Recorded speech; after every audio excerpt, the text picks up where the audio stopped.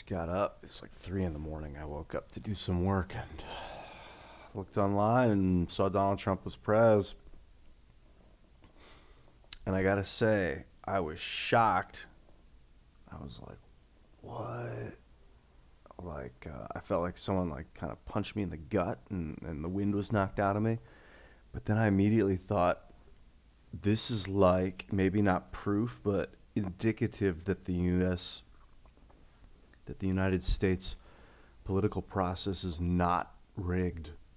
That if we want to elect someone, we can, and if we want to do something, we can, and no one can stop us because we're the ones doing it.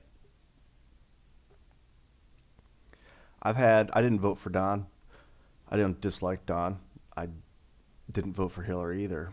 I voted for Jill Stein. I was going to vote for myself, but I wanted to put the Green Party on the ballot next year. You know, I have serious issues with. There's a lot of corruption that went through the Clinton campaign when the Democratic National Committee conspired to keep Bernie out of office. That was the beginning of the end for them. And because people aren't stupid, you can't just and like Hillary, Debbie Wasserman Schultz resigned, and then Hillary immediately put her on her campaign. You can't do that stuff in modern day with all this media. People see it immediately and they don't forget.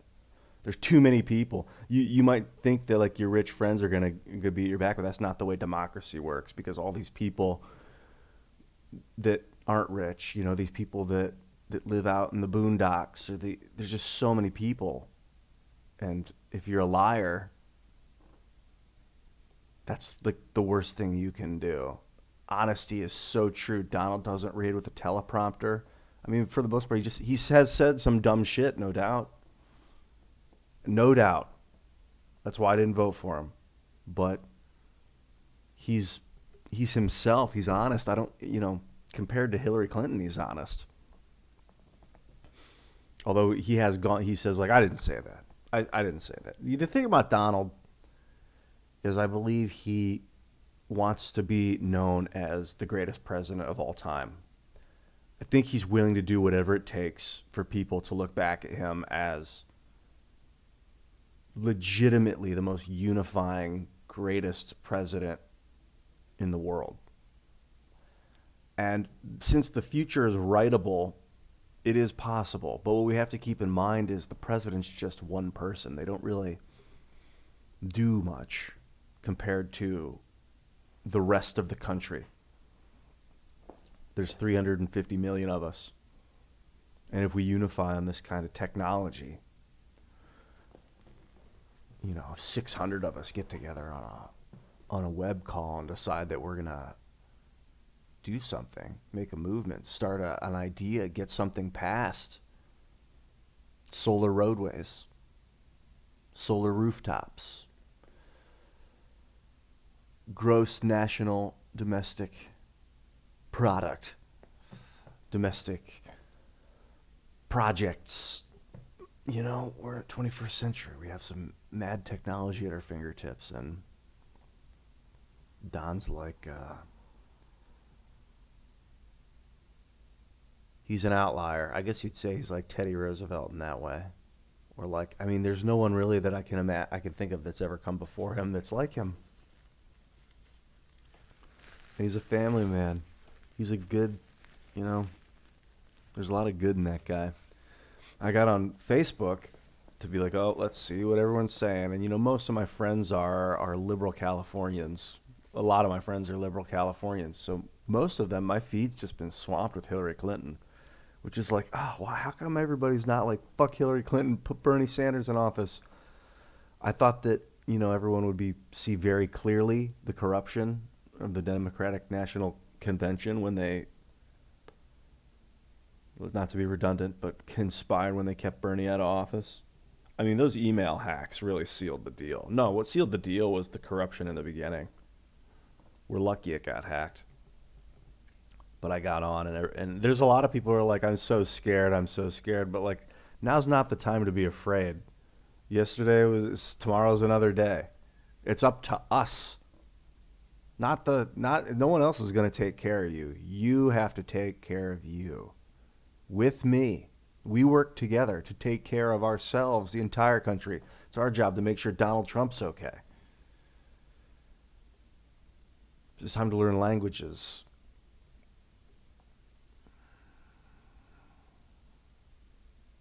Nationalism is passe. The time of centralist, it's over. This is one globe.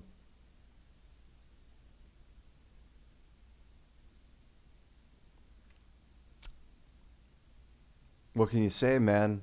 Get famous, speak your voice, make some change.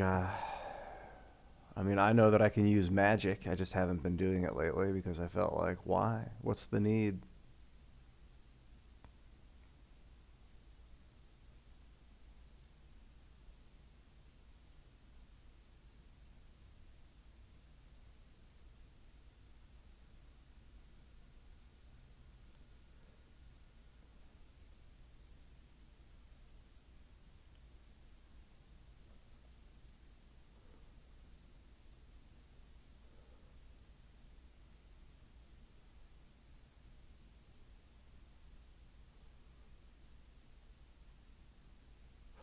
I've been focusing on sending out these spherical pulses of healing energy from my core in every direction. You know, a sphere just fires out like blue, blue.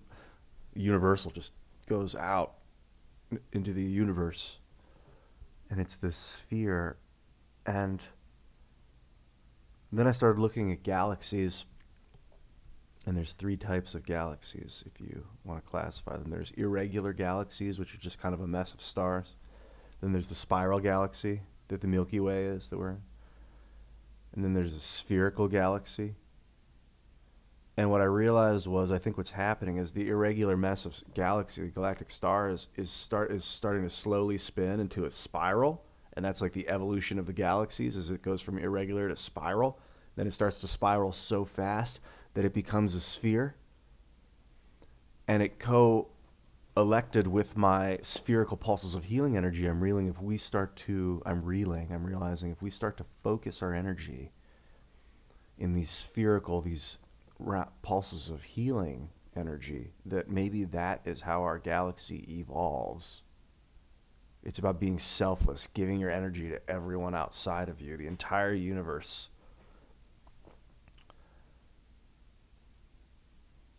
It's not a joke. Oh, there's a double negative. It's real.